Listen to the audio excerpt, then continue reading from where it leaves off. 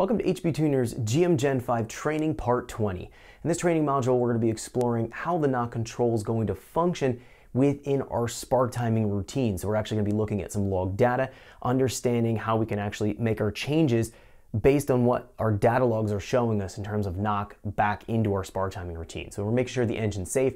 We don't want to see knock retard happen.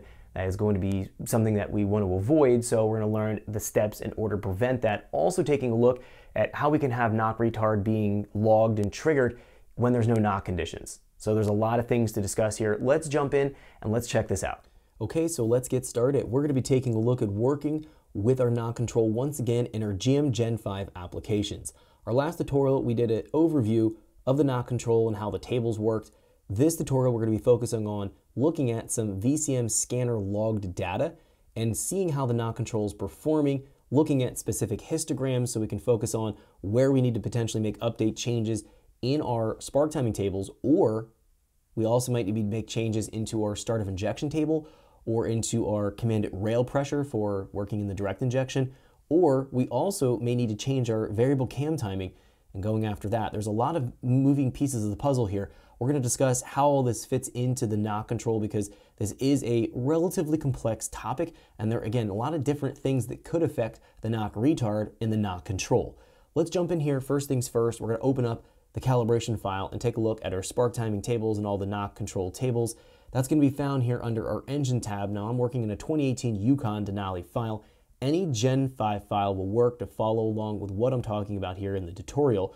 So I'm going to move in here from our General tab and go across under our Spark tab. And then we have our 4 separate sub-tabs under Spark Advanced, Retard, Dwell, and Knock Sensors. Now we're only going to be focusing here on Advanced, Retard, and Knock Sensors. And what we're going to be doing primarily here is learning what we need to update in our base table values here in order to get rid of knock at full throttle conditions. This is what we're going to be focusing on first. Then we'll talk about part throttle knock and what we can do in those situations. So what we're going to do is jump out of our VCM editor because we've went through this pretty extensively. We're going to now move right into the VCM scanner and start to take a look at some of this log data and making sense as to how the knock control is going to function.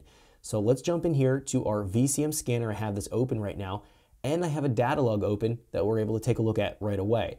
This data log is going to be labeled and saved as small KR knock retard watt pool.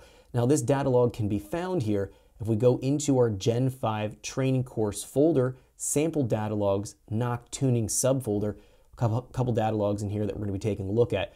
The small knock retard watt pool is what I'm going to start off with here to take a look and talk about the spark tuning process. So you see we have all kinds of information here in our chart versus time. Let's focus out and let's find the full throttle area of where I was going into in this particular data log, which is going to be right here. We'll find these 2 large red spikes. This is going to be engine speed here. That's going to be where we want to focus in on. Let's use our zoom in function and let's take a look here. Now in our chart versus time, we'll find that we have all kinds of information in our very first chart versus time. If we go down here, we can find this parameter KR, knock retard, and it's going to have a value here, 0.0. That means that there's no knock retard being applied at this precise moment where my cursor's at. Now because we're having things plotted in this chart versus time, what we're looking for is a bump or a raise in our red trace line, which is associated to our knock retard. In here, this is going to be the start of our full throttle pull. We can see as I'm transitioning across, I'm starting off here at roughly 1600 RPM. And as I go up here, we can see I'm approaching the top of the gear at roughly 6000 before the rev limiter is applied. What we're finding here, taking a look, is that we have a knock retard event. It's taking out a half a degree of timing. Now, this is completely acceptable. So if you're looking at any full throttle data logs and your knock retard is showing less than a degree, there's nothing to worry about.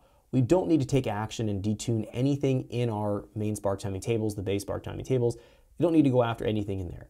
However, if you're seeing more than a degree, 2 degrees, 4 degrees, 8 degrees, the more the knock retard, the value is increasing that it's pulling out, the higher the cylinder pressure spike was recorded from the knock sensor, and the more dangerous that is going to be for the engine. So we don't want to continue running it when it's having that high of a knock retard happening. Now, what we need to do here is unpack this a little bit further because we find that we have knock retard. but we'll find, and it's nothing to worry about in this case, but we could find that this knock retard could be taking place based on some outside conditions or factors that we need to review a little further. So just because we see knock retard doesn't mean that it's actual knock. Now it could be noise. So we've talked about the knock sensor threshold tables. We have a multiplier that's going to be raising or lowering the thresholds. Our knock sensor signal coming from the event, the knock event, it has to exceed the floor or the threshold for it to trigger an actual knock event to be able to start to kick in this knock retard from happening. We've talked about all of that. Now in this situation, it could be noise from the engine that's false noise that could be triggering a knock retard, or it could be real knock. It could actually have knock. It's very possible. Or it could also be, in this case, at full throttle conditions, it could also be related to our direct injection. Now, it may not make a lot of sense. Let me break this down, how this could actually happen. Now, we've talked about our direct injection in previous tutorials. Thanks for checking out our teaser clip. If you want to see the rest of this video and more than 500 hours of current EFI training we have to offer, make sure you click right here. If you want to go and check out more teaser clips from this training course, click here. And you don't want to miss any of the videos we're going to be releasing on this channel, so make sure you subscribe and click here. Thanks for watching, and I'll see you guys later.